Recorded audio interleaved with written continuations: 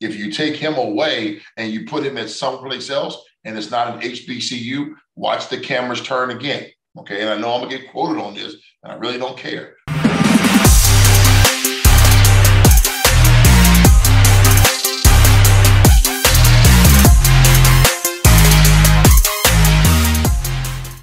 Multiple sources, including ESPN's insiders, have been saying that Coach Deion Sanders could be accepting a role as Colorado's new head coach. You see here, Adam Schefter on Instagram posted this, that multiple sources are saying that he has been making calls throughout the week about the job and trying to fill positions for his new job at Colorado. It's also been seen that the quarterback for Colorado has entered the transfer portal. If that's the case, that opens up the door for Shedeur. Another thing that we've seen is that recruits have been saying that, hey, coach has been calling them saying he's maybe making a move to a Power 5. Coach Deion Sanders himself has been quiet about the decision, not about the offer, but about the decision. Here he posted, who is SWAC, baby, letting people know that he is hoping to dominate on Saturday in the game against Southern. However, if you noticed in the press conference, he did not focus on the Celebration Bowl. He did focus on the SWAC championship, which is going to happen prior to the Celebration Bowl, but maybe after his decision. It's true. I'm not going to sit on here and tell all my business, but they're not the only ones.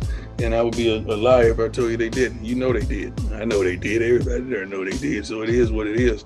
That's not my focus right now. My focus is to win and to be dominant, and then and not even to go on to the Celebration Bowl. My focus is right here in this beloved stadium to be dominant on Saturday. So where's he going? Is he headed to Colorado? RG3 hopes so. Deion Sanders, Neon Deion, will be a head coach of a Power 5 program next year. You know that cheers it.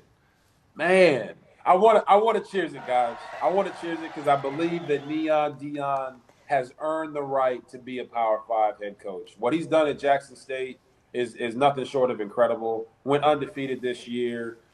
He has a great staff around him.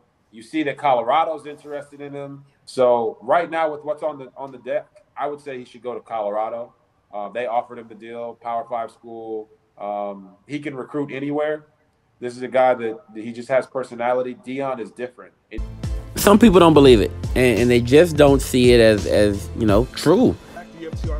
Accusations. These are not accusations. This is false accusations. And while some people don't believe it, the reports are getting louder and louder, and it seems that this may be a possibility.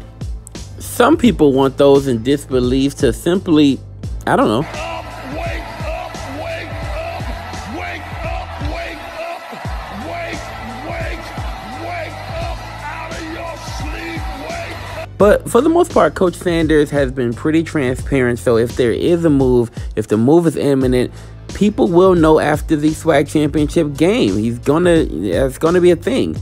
However, some people believe that once Coach Sanders is gone and once he's moved on, the spotlight that's been on HBCUs will be gone as well. I said this when I heard that Deion Sanders was going to be the head coach at Jackson State. It's good for HBCU football. It's good for the MEAC. It's good for the SWAC. It's good for all of us. Because his platform was already at a high level before he came to the HBCU scene. See, a lot of us coaches like myself and Trey, we've been at HBCU for a long time, and since we got into college, and that's a difference. Our love for HBCU and the MEAC and those who coach it, like Eddie Robinson coached in the SWAC, it's a little bit different. Okay, because it was bred into us, and we've been bred in these different conferences to where our love for the conference is different than Deion Sanders' love for the conference. Deion, and I'm not saying anything negative about him, but his platform brought a lot of attention over to HBCU. HBCU has been here even before Rob Milstead got here. It was here, okay? And for years, when there was things were kind of separate, it was the main thing in the black household was to go to an HBCU school.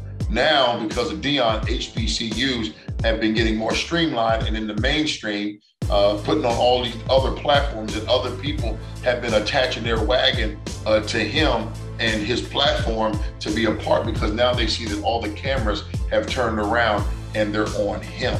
Okay, if you take him away and you put him at someplace else and it's not an HBCU, watch the cameras turn again. Okay, and I know I'm gonna get quoted on this, and I really don't care. Okay, watch the cameras turn again, because he has a platform. He has something that people want to see. He has something that's a showmanship. He's always been that way, even when he and I were teammates. You know, I got a chance to have a locker right next to him and kind of try to understand his persona. And to be honest with you, he's a phenomenal human being. If you got a chance to talk with him, he's definitely about helping and mentoring young Black men to have an opportunity to get in the league. I know some people question his motives. I don't, because I spent a year with him and I got a chance to know him as a person, besides what everyone else sees on TV.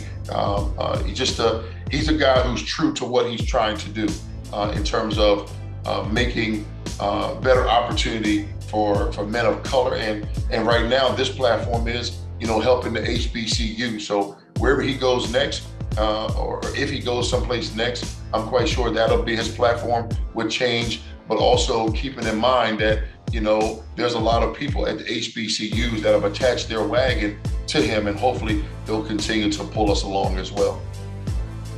Opinions about this are all over the place. Some people believe it's true and are ready to resolve it.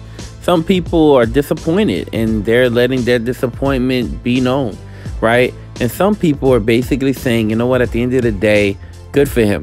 And he's been able to come to HBCU sports and really make a difference. So the question really is, at the end of the day, what's true, right? And then once we know what's true, we'll be able to deal with it and move on. But the truth will come out very, very, very shortly.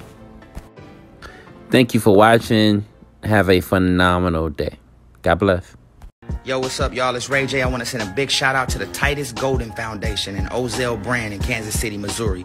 Our brother see a need for the community and he trying to rebuild it. That's big.